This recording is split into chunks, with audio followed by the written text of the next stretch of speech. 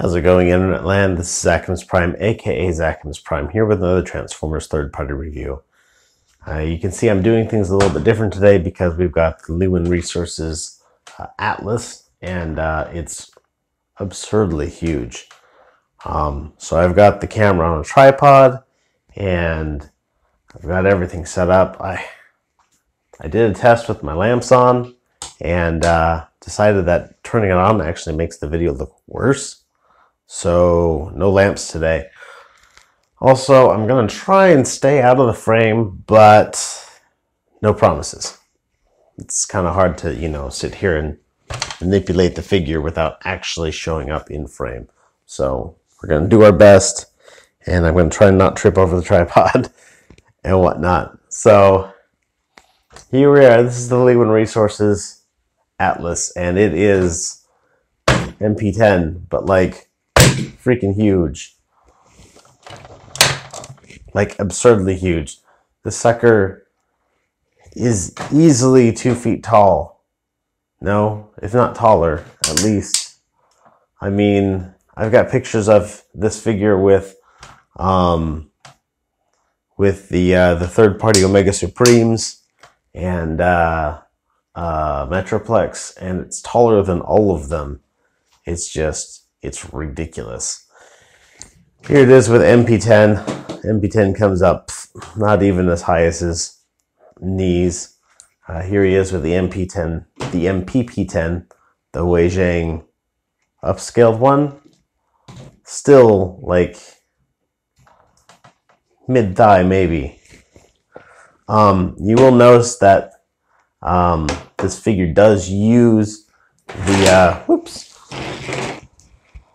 the altered leg style that they use in the MPP10 and the MP10V, where you've got 5 louvers here instead of the 4.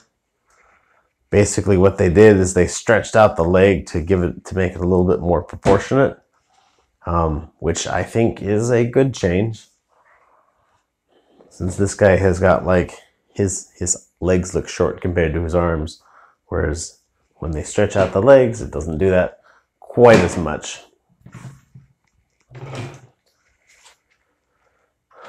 But yeah, in terms of accessories, really the only accessories this guy comes with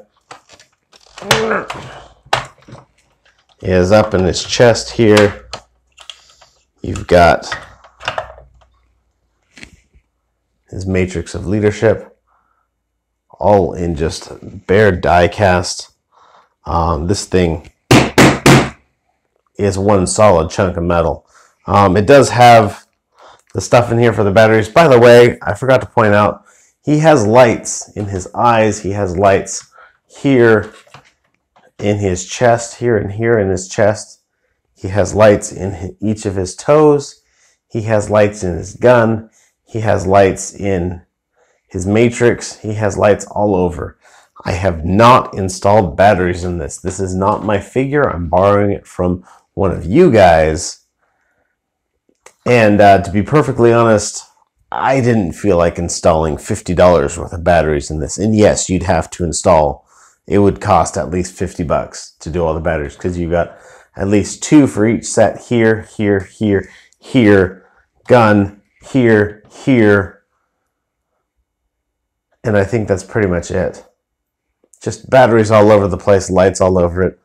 I'm sure it looks fun when it's all lit up, but I'm not the biggest fan of lights. Especially not the biggest fan of sound gimmicks. I don't think there's any sound gimmicks on here, though. Some advantages to having a figure this big, though. This has lots of really nice paint apps on it. There are paint apps like in here in this detail on the midsection here. There's paint apps in there.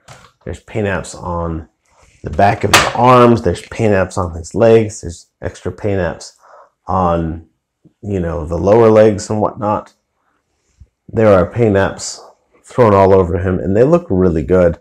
The thing I don't like is all this extra chrome. He's got chrome on his face, chrome on his midsection, chrome on his waist section, and I don't know why they needed that. I think that some nice silver would have been great.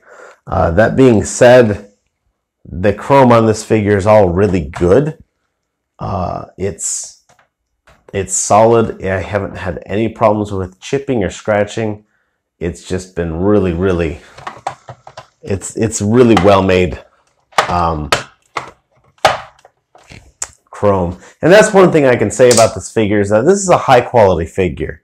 This is not, I mean, I've been borrowing this from a friend of mine just so I could do this review. And this figure is super wobbly. And part of it has to do with his legs don't want to, his feet don't want to stand super straight. But he just, whatever the reason is, like the size and the die cast on this figure make him unbalanced. But the size and the weight of this figure make him super solid.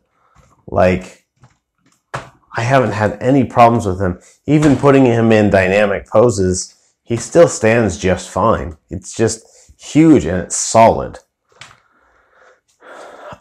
His other accessory that he comes with, let me get him turned around. If you unclip these section here from the backpack, you can pull the backpack down and he has his gun, which has unfolded as I pulled it out. This is another thing that has some nice paint apps. Like the silver seems to be fairly standard, but the gold detail around here, like it's not a usual thing. By the way, check out these paint apps here. Paint apps here. They're all really nice. There's a lot of fit and polish that went into this figure, and it really shows. By the way, I think this figure weighs at least 15 pounds. This is a heavy, heavy figure. Handle on this is just like all of your standard Masterpiece MP10 figures. It's got tabs on the handle, and he's got a corresponding slot on his hand. Just gonna pry that open, stuff that in there, close it up. And he holds it just fine. No problems there. Okay, he let go after I hit it several times. Just solid, just good. Let's go over posability real quick. By and large, posability is exactly the same as you find on the MP10. His head turns around, his little ears move. The ears are die cast, by the way. So they don't, you're not going to break them probably. Head looks up and down on a ratchet joint. By the way, keep in mind pretty much everything on this ratchet, so if you have headphones, beware. Arm will go all the way around, goes out all the way. That's nice. If you look at the MP10 where it comes out like that, that's as high up as his arm goes. And all of these ones that are built off of that design, it's the same thing, you know. So Lewin did a good thing there with the posability. Ah, that is a stiff joint. Bicep swivel here on a ratchet. Elbow joint, 90 degrees. Forgot to mention there is a panel here on each arm. One of these little communicators opens up. No detail on the inside, but if you wanted to get a sticker of Bumblebee or Starscream, I'm sure you could put one there. Paint apps on the control panel in there, that's fun. Wrist is on a swivel. You've got a ball joint at the base of each finger, one joint in the thumb, two joints in each of the other fingers. So you've got full range of posability. One thing I do like about them, as you can see, the fingers are not all the same length. So has like a normal person's hand. That's cool.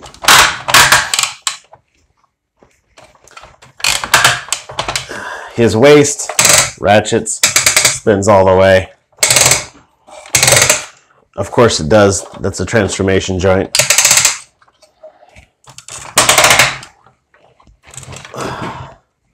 Leg will go forward that much, go backwards that much, and we'll go that far out for about 80% of a Van Dam. I'm gonna put this down so I don't drop it. Excuse me.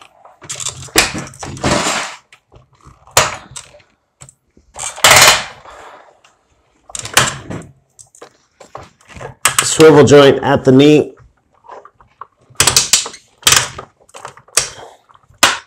Just like MP10. Ah, geez, that's a stiff joint. 90 degrees at the knee.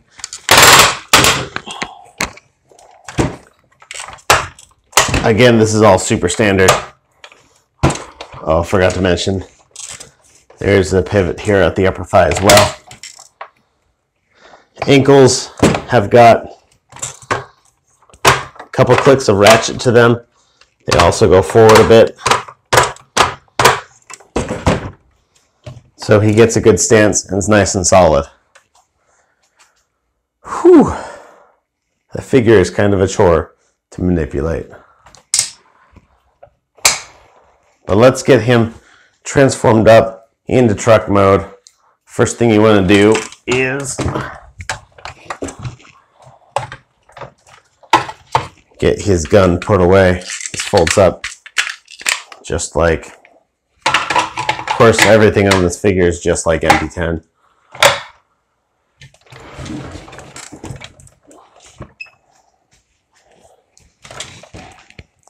All right, first thing I'm going to do is fold up his hands, fold the thumb down, and put his fingers into a fist curl.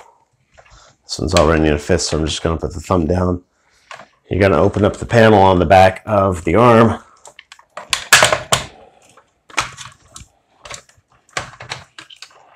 This will rotate around, and you'll close that back up. Fold the elbow and collapse this like that. Same with the other arm. Panel, rotate, close, bend, collapse. Bam. Now what you want to do is you want to open up the chest to get this ready to go. You're going to start to let's get this transformed around like so. Turn his waist.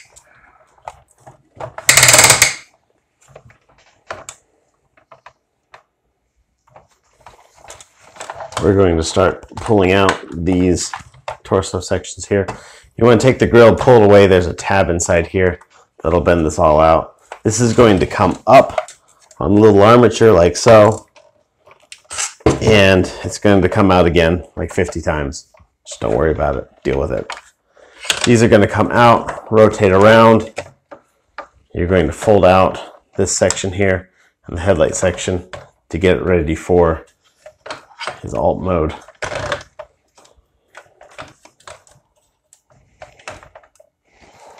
All right, now what you want to do is you want to take this, grab his matrix chamber by the grill, and pull this down. This brings his real grill into view.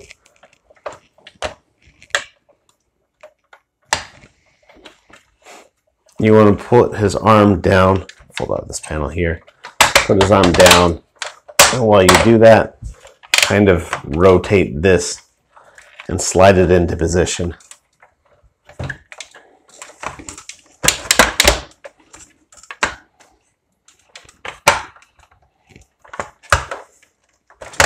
You'll notice I'm not finishing it up yet because there's more work to be done. I'm just getting it close.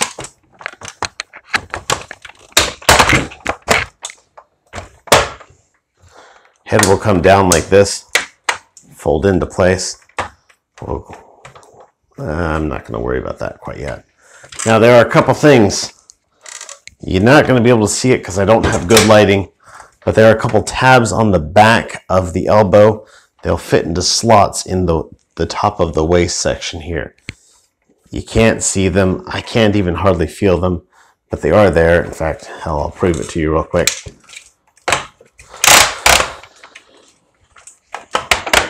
See, there's the tab right there.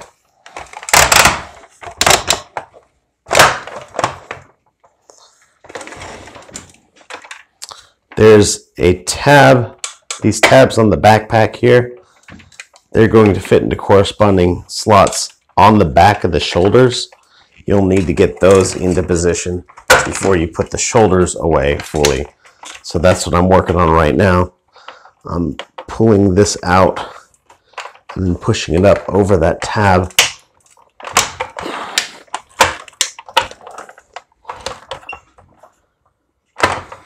And then kind of maneuvering it all back together.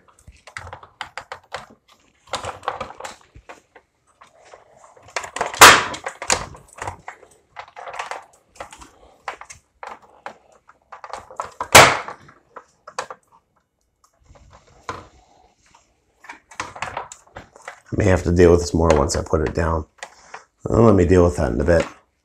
So I'm going to close this front windshield like this and like this.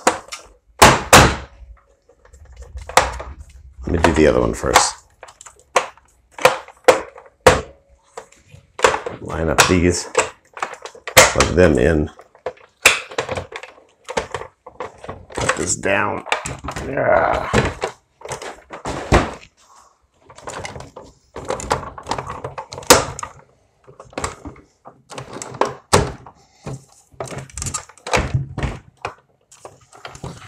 There's a tab here that goes into a slot on this elbow panel here. There's a tab here that goes into a slot on this panel here. And on the other side as well.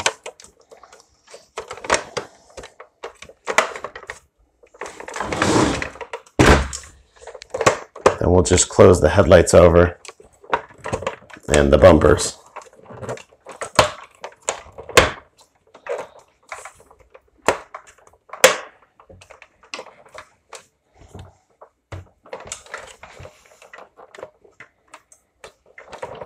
I think something's misaligned here.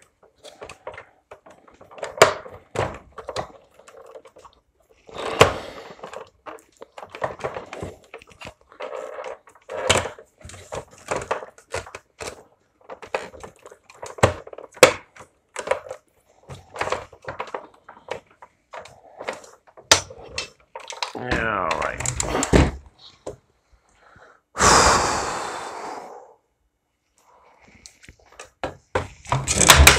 All right, now what we want to do is fold the feet up. You notice that the panels that go here on the MP10, they aren't there. Let me tilt this down a little bit since now we're in his alt mode. There we go. The panels that go over the tires are not here on this figure for simplicity, I suppose.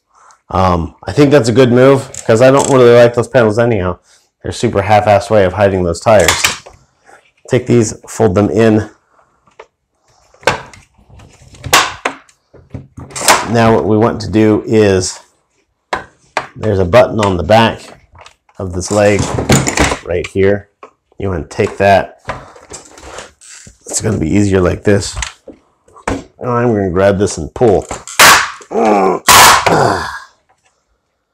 Push that all the way up in place. Again with the other side.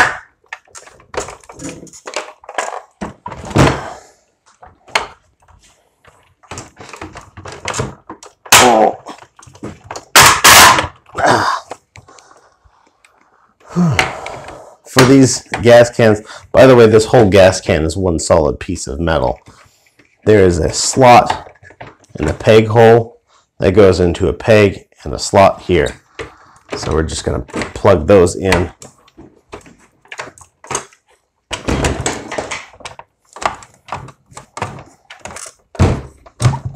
And there it is in its alternate mode. Oh, hey.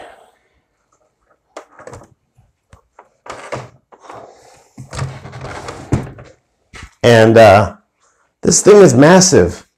This is huge. Like, this is just a giant toy. Again, I'm not sure why you'd need to have one this big. Like, I suppose there is a certain amount of cool factor to it. And if you're a big fan of MP10 and you want the biggest, baddest MP10 ever, like this is your figure for sure. But like if you're just a casual collector, I can't think of a reason why you'd need this. This is bigger than is useful. Like this is big enough that you can't really play with it. You can really only just display it. Now granted, a lot of us are collectors and a lot of us get toys just to display anyhow. So this may be exactly your cup of tea. I will say it's not quite my cup of tea, but like I said, I'm borrowing this from one of you guys. I didn't pay for it. I can't imagine that I would have if I had the money burning hole in my pocket. But I mean, I can tell you that it is very high quality.